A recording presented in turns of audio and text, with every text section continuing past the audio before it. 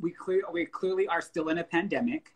And that's the one thing that I've been like wrestling with is like, you know, since the pandemic started, there's been a moment that we've had to really reckon and interrogate, like, okay, there are these questions or there's these things that we haven't actually reckoned with. And one of them for me was, how come I have not been incorporating dance more in my life?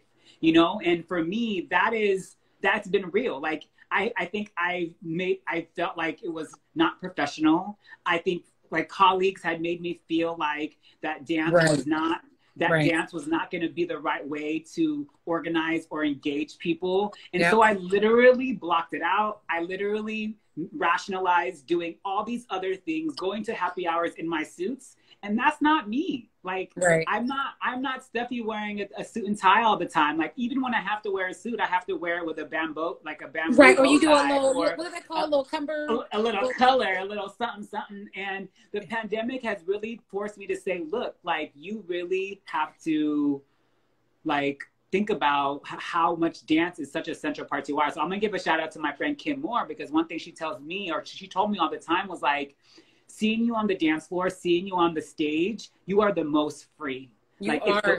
It's the time where you don't think about anything. You just kind of just you put your heart and your spirit and your soul into dance.